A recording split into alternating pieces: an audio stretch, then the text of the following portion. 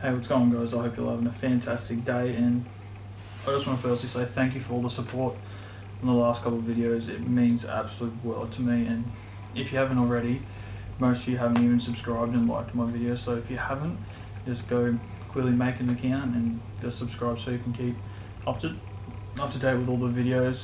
But today is a very personal video on what I've done with my mental health through this whole experience and how I've kept sane or stayed strong, especially with how low I actually got to the point. So this is just a little bit of an insight for you guys, so I hope you guys enjoy the video, and if you do, leave a like, comment and subscribe.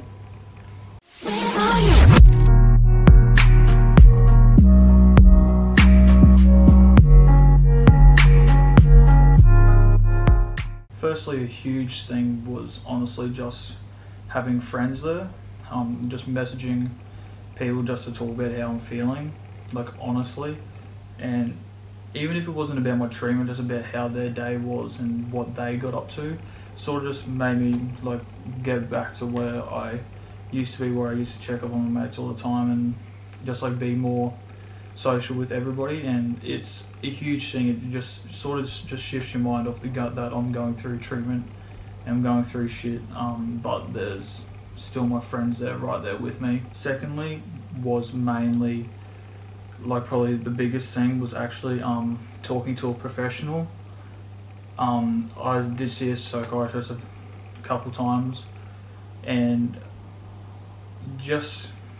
I know not many people want to go talk to a professional. It takes a lot. The first step is mainly really just taking that first step to actually go speak to someone. And I know it's I didn't want to go talk to anyone about how I was feeling, or talk to a complete stranger about exactly what I was going through, because you'd be like, they don't understand. But honestly, the way that they work, they just give you theories and ideas to just try and shift your mind off what's going on. And a couple of ideas was if you are overthinking and overlooking everything, write down all your thoughts and write down exactly what you're going through. That worked with me.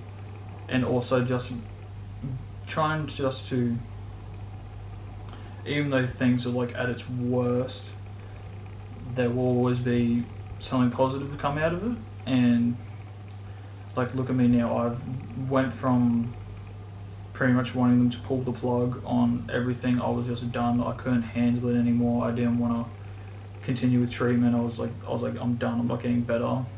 And just like that, within a couple of weeks, I'm out of hospital. I'm smashing it. I'm getting better every single day. But the big step is obviously taking that first step to actually go see someone. And I can say from personal experience that seeing a professional actually helps. Thirdly, I really, really need to emphasize about personal time. So even though I talk to a lot of people about how I'm feeling and everything, spending time in my own head, just evaluating everything that's happened and that it's going to get better. And it's just something that I've been telling myself ever since I got sick, that it's going to get better. I'm going to smash this. I'm not going to crumble. Even though I got to points where I was crumbling, I was not there. I couldn't function properly. I just couldn't do anything, and I didn't want to do anything. But when I sat down and said to myself, you can't do this, you're 18 turning 19 years old, I still have such a long life, and I know that I do, and that's what so many of you need to actually see, that you have such a long life ahead of you guys. It's insane. I've talked to my mates, just they're saying, don't know if they want to do this, do that. I'm just just go do it. You have nothing to lose.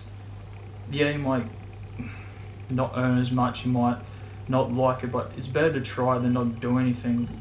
I wasted so much time when I was healthy focusing on, I I could do this, but I don't feel like it today.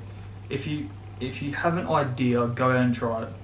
There's nothing stopping you in this world at all from trying it. And even when you don't feel well one day, you feel a bit depressed, just like take a couple hours just to yourself, breathe.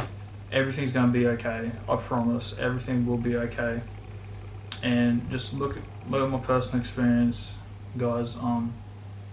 It really does help, and even though my situation isn't the best, I've seen people go through much worse than what I have, and it really humbles you. And I really hope that you guys can understand that. Like, just don't waste your time with anything. Just go out and keep your goals. Probably biggest shift I did was opening up to God. Like, honestly,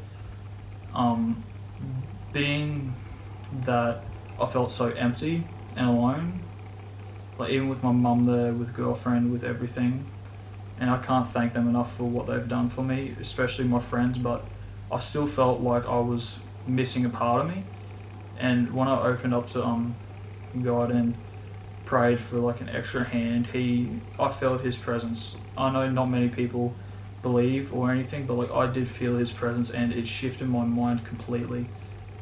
Praying every morning or when I can, and just asking for a good day, asking for forgiveness, and I felt a hand on my shoulder, and he got me through the roughest part of my life, I really believe. And it's credits where credit's due, and I will not stop praying. I'll probably end up going back to church, and I strongly suggest people, you don't have to become a full Christian, like go to church and like every weekend, everything, but just reach out and just read some verses in the Bible, and it will really open your eyes to everything. So that's how I've handled this whole experience mentally, and how I've tried to handle this whole thing in my head.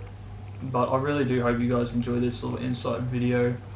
I've got my full day in the life coming this weekend, so I hope you guys are keen for that. And if you guys enjoy the video, like, comment and subscribe, and I'll see you guys next time.